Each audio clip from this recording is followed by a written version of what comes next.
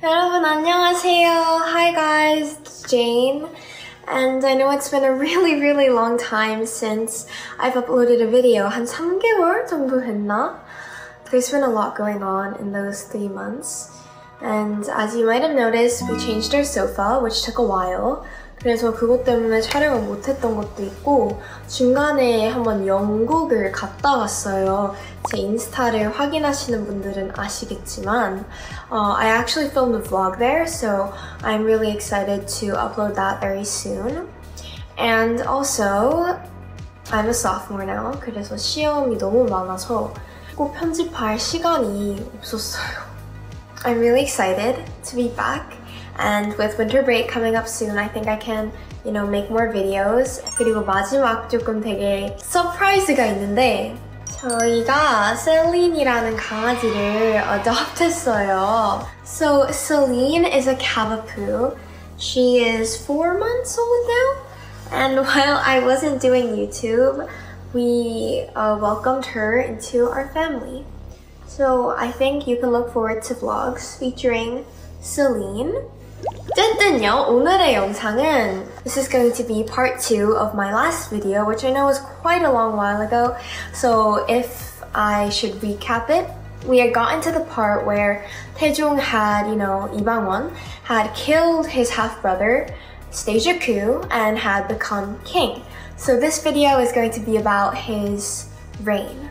So to start off, King Taejong, I know we covered the basics in the last video, so I'm going to jump right in about what he did during his time as king. So one of his first acts was to abolish the privilege of maintaining private armies.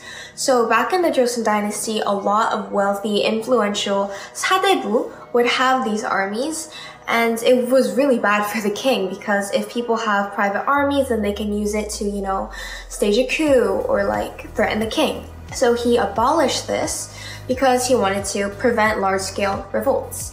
And in addition to that, he also made the national army bigger, which I guess was a really smart thing to do in his defense, but this, of course, upsetted most of the court ministers. Taejong, another thing he did was revising the existing legislature and concerning, taxing, land taxation, those things. The legislative branch was, I don't want to say corrupt, but he did revise that.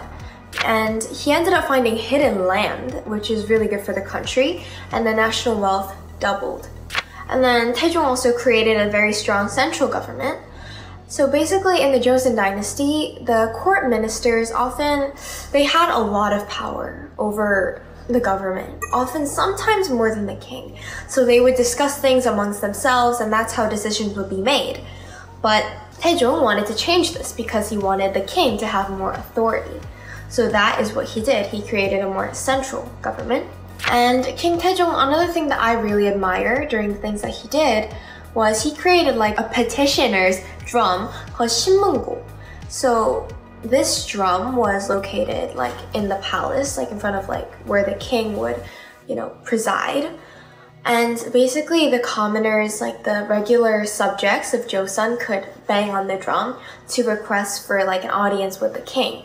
So of course it was in the palace, it would be really hard for commoners to be able to bang that drum, but that he thought of it in the first place is really, thoughtful of him.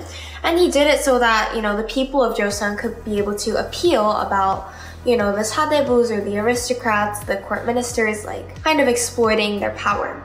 And during his reign, Buddhism was a really popular religion during 고려 시대, which was right before the Joseon dynasty. But during King Taejong's reign, he basically promoted Confucianism as the main ideology. So he kind of shut down a lot of Buddhist temples and promoted Confucianism instead.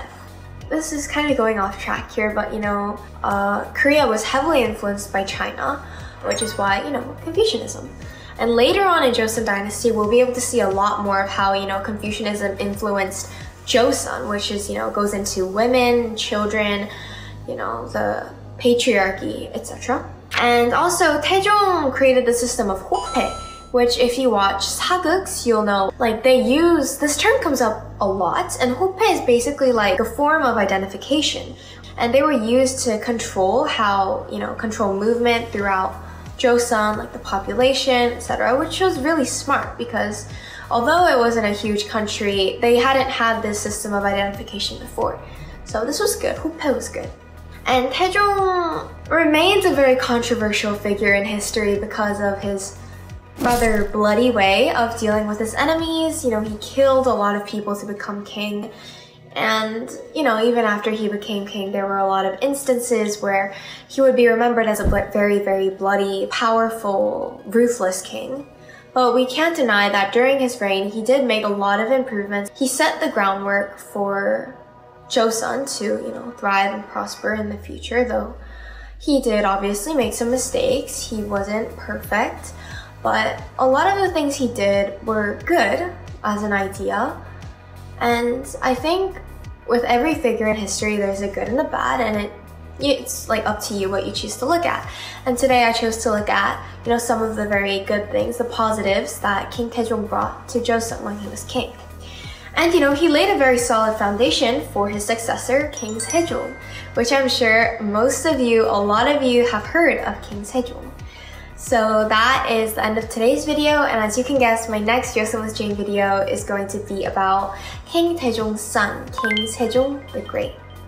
So bye for today, thank you for watching, and I will be uploading a lot more, so please stay tuned. Bye!